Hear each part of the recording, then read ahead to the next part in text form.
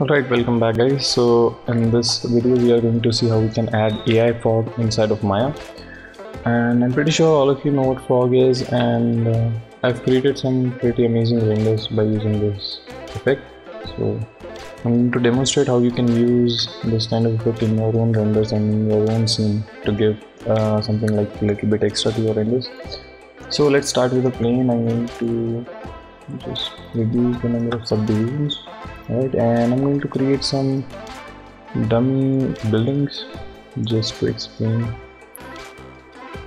what fog and how the fog works. Okay, so I have something like this, and I'm going to go to my mesh and mash it.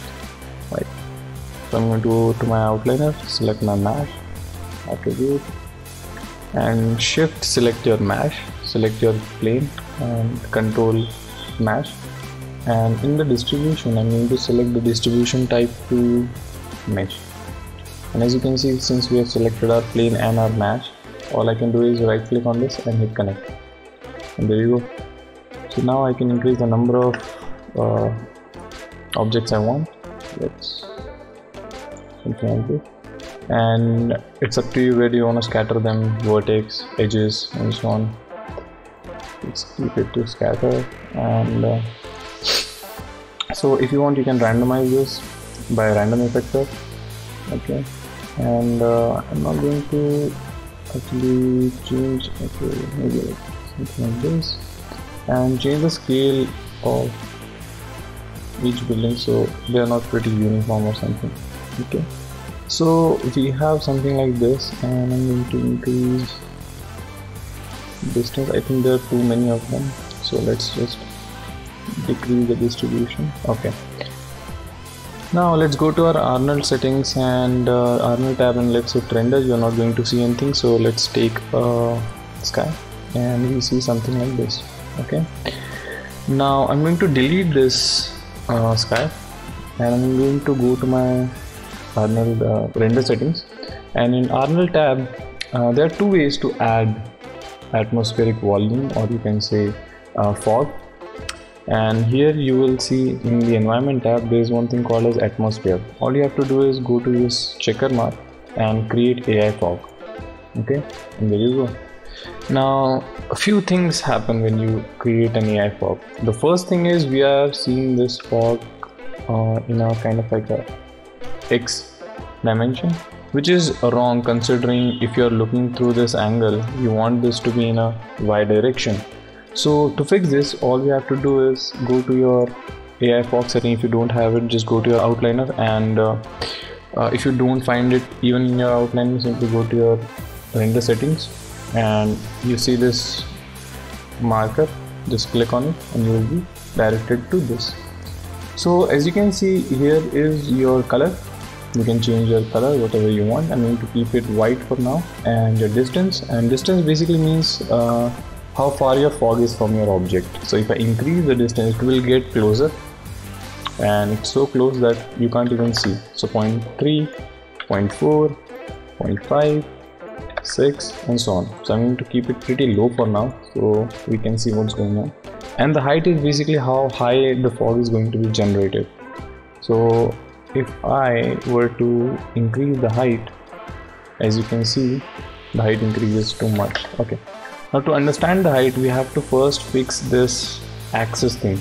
Now we have this ground normal where it says 0, 0, and 1, which means it is flipped around Z axis, right?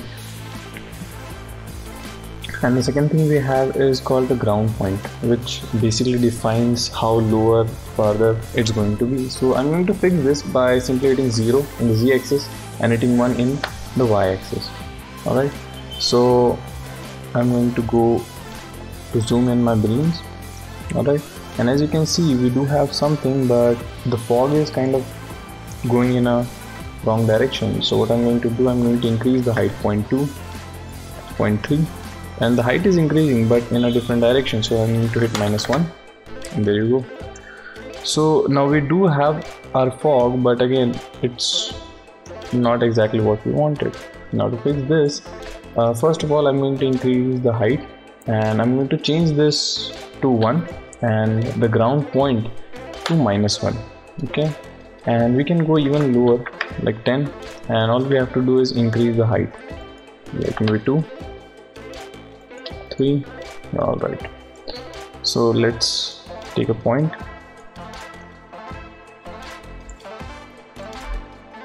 Okay, so we have something like this. I'm going to increase the distance to 0.3 maybe. All right, and 2 -20. Right, now let's increase this to 10. Okay, and there we go. So I think distance is too much. I'm going to change the distance to 0.2, maybe like 0.1. Okay, this is good. And now it comes to the color. Now you can change any color you want.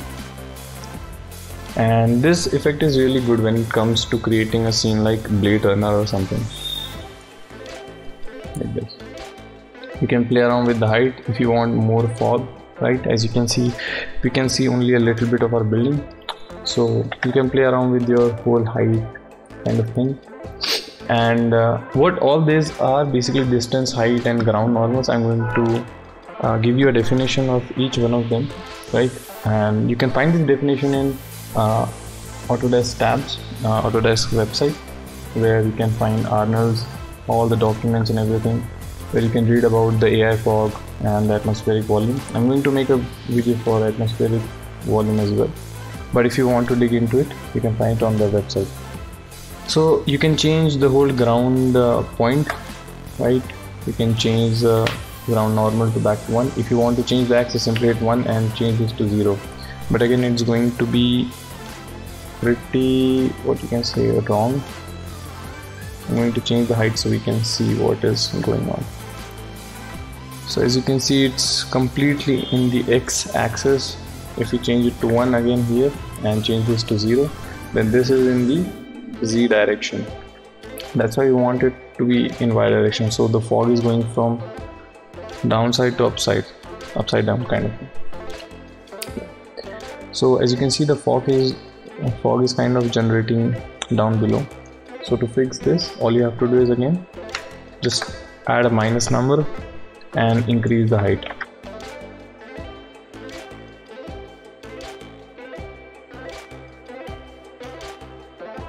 Then 8 and distance to 0.05.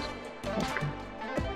And then maybe like you can add a sphere in this, right? I'm going to close the IPR for now. And let's take this, let's increase the whole subdivisions, something like this. And I'm going to add a material for this, new material, Arnold and standard surface. And let's go to the hypershape. And here we have our standard material. So I'm going to take, let's say, flakes. And I'm going to add a color correct node. Let's input this, and I'm going to desaturate this, and I'm going to plug this into the emission color. Right now we don't see any emission because I'm going to change the whole weight and base color to and specular to 0, and I'm going to go to my emission tab and change the value to 5. Right, right now the whole material is completely emitting from everywhere. Right, so to fix this, all we have to do is I'm going to plug this in, alright, and I'm going to disconnect this. Right, so we have this. As you can see, we have desaturated complete. I'm going to increase the contrast, decrease the gamma, increase it, decrease the gamma, and let's play around with the whole exposure. So as you can see, we still need a lot of contrast, but the contrast is completely working on a different way. So the best way to work around here is to play with your gamma, and yeah, there you go. Alright, 0.70 works good.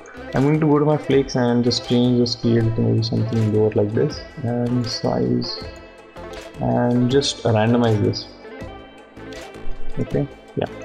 Now let's simply go back to this emission color, standard surface, and let's refresh our Arnold tab. So right now the color is completely being generated from our color correct node. So if we change the whole color to like something multiply to complete black and add to like orange or something, maybe like inverted, yeah, so there you go, you see this kind of color, right? You can play around with this, and if you want you can add another color correct node to this and back to the whole color emission color, and here you can play around with the whole hue shift to change the overall look of your sphere. Let's see how the render is looking right now. So go back to your Arnold tab and hit IPR, and as you can see you have a sci-fi looking scene. If you want to change the whole hue or saturation, you can change it. If you want to change the look of your fog, you can simply go and click here and change the color.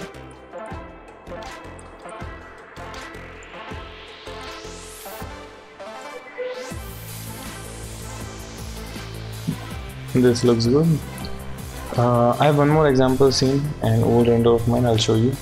Alright, so as you can see I have this old scene of mine. If I turn on my IPR and show you the perspective, so this is basically a terrain I have created, and if you are interested in this pack you can simply buy them at Gumroad. The link will be in the description.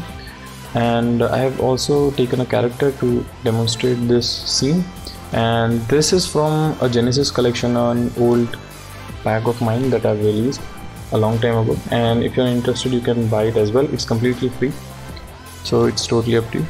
The link will be in the description. So I'm going to change it back to my main camera, this scene, and I'm going to delete my sky. So as you can see we have nothing, right? So let's go to the render settings, Arnold, environment, and let's add a Aifog. Now everything is complete white. So let's fix this.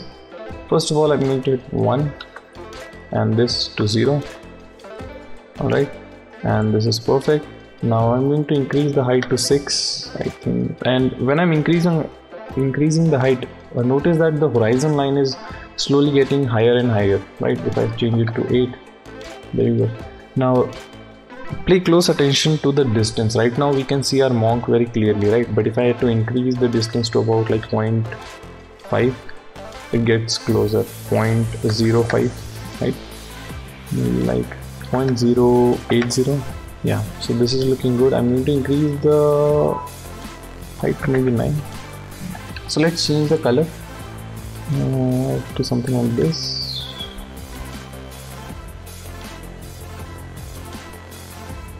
Yeah, so this is looking good, at least for my taste.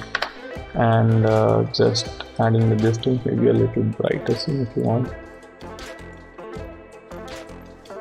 Yeah, so there we have it. Now again we can add to give something like the element to the scene. What we can do is we can go and take maybe a cube.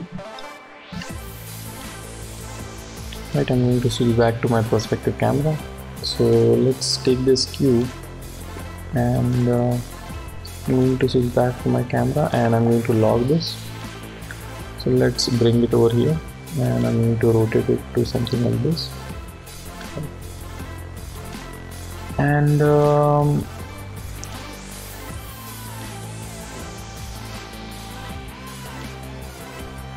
keep faces together is on, and let's extrude it to something like this. Right, now to do the similar kind of thing, what we can do is we can add another material,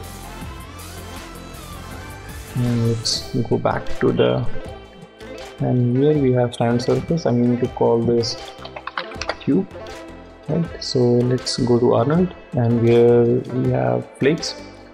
Let's take the flake and we have a color correct. Let's attach this. Let's desaturate this completely, right?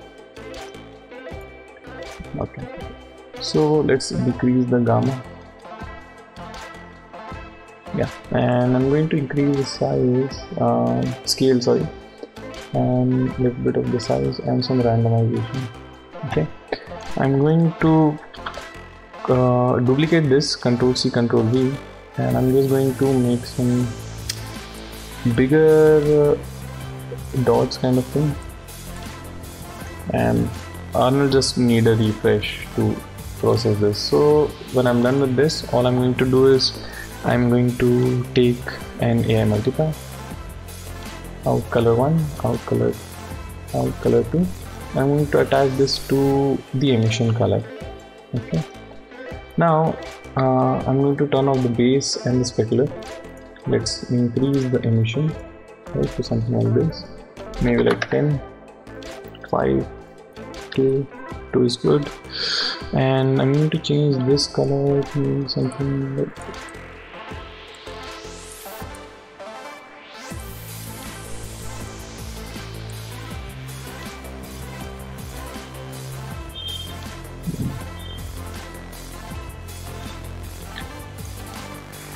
Alright, so we have something like this. Either we can do the opposite, we can make this complete black, but that will just lose our whole place.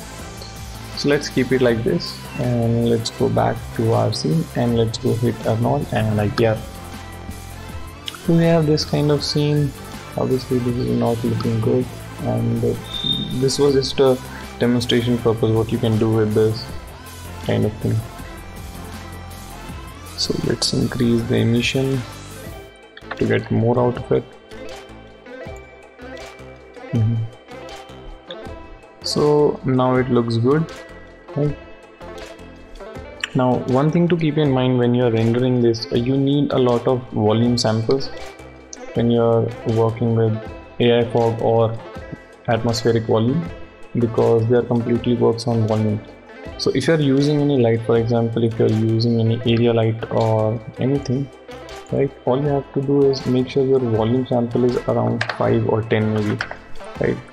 The more samples you have, the better, right? So in the ray depth, make sure you're increasing your volume samples and everything to get a better result. And that's it. Thank you for watching. Bye bye.